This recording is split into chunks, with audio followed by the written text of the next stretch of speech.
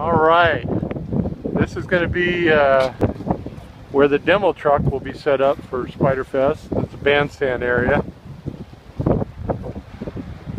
Pretty major.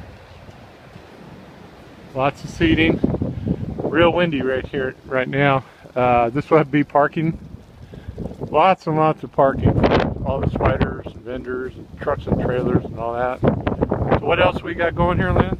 We've got demo rides going here. Part of Friday and Saturday night activity will be out here. So bike show, movie, all of our awards, prizes. Our favorite, the Saturday barbecue cook-off. Cool. All the Spyder riders. So that'll be happening out here. The public will be coming in doing a whole demo course out here, as well as all of our Spyder lovers. Cool. So there'll be a lot happening out here. And we're just like 30-40 feet away from the vendor area right now too, right? Just walk inside, it's all indoors, controlled. We don't have to lock anything up. Yeah. There's restrooms, there's food, there's Power, AC, heat, power. AC. So it's So all clean. we're pretty much ready for any situation, except maybe like a tornado or something.